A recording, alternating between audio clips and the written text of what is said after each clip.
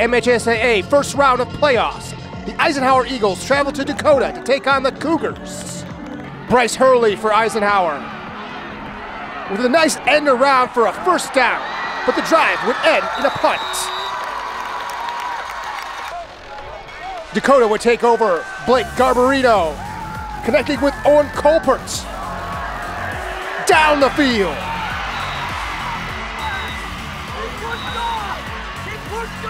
Lorenzo Alfred cutting his way all the way down to the Eisenhower 8-yard line.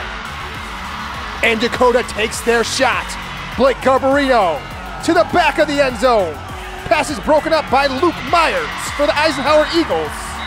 Ike would hold Dakota to a field goal as Dominic Celestini sends it through to make it 3-0 with 1:22 left on the clock in the first quarter.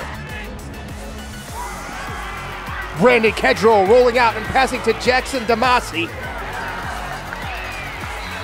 Then Brandon Kedrow pressured out of the pocket and off to the races for a nice run downfield.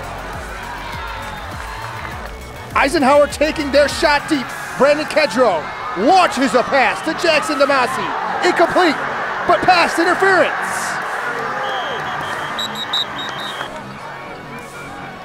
Brandon Kedrow with a long run. But their drive would stall out and Dakota would take over.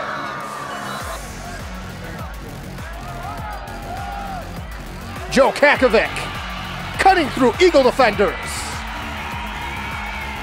Setting up a 6-yard touchdown run by Lorenzo Alfred to make it 10-0 with 4:02 left in the half.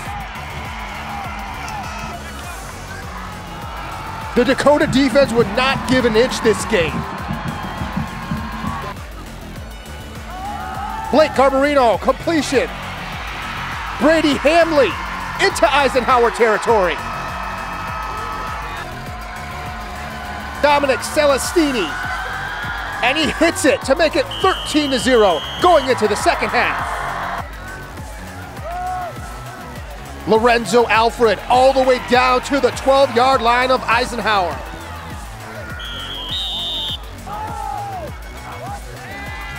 Just a couple plays later, Lorenzo Alfred breaks a couple tackles and in for the touchdown to make it 20-0 Dakota.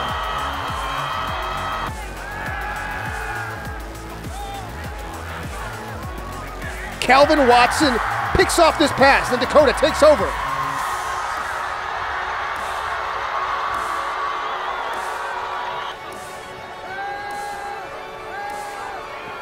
Blake Garbarino connects with Calvin Sneed.